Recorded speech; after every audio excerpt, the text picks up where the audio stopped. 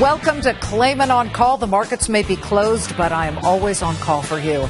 The markets closed in the green today on the 6th anniversary of the bull market. Want to know how we've done since the frightening lows of March of 2009? Well, the Dow has rallied a massive 173%.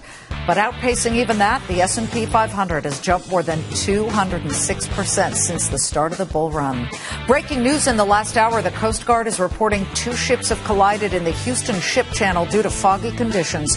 The crash has left a hazardous and highly polluting chemical spilling into the Houston Channel, which has been closed until further notice. Aluminum giant Alcoa taking a hit today as the company announced it'll buy titanium supplier RTI in a $1.5 billion deal. This comes as Alcoa increases its investments in manufacturing products for the aerospace and automotive industries. But shares of Alcoa did not respond well, falling more than 5% today.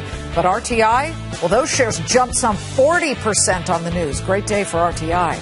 And Apple grabs the headlines from an exclusive deal with HBO Now to a brand new health kit to a $10,000 watch. Tim Cook unveiling several new items and plans from Apple to a huge crowd in California. The biggest of all, the Apple iWatch. But that part of the event failed to give the stock the spark many were hoping for. After an initial move higher, the tech giant closed relatively flat.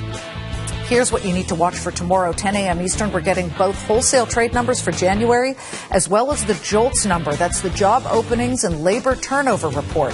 Be sure to check out all of today's interviews on foxbusiness.com/on-call and countdown to the closing bell. We start every weekday, 3 p.m. Eastern. We're watching your money. You need us to do that, but we'd love to have you along for the ride. So we'll see you tomorrow. Have a great night.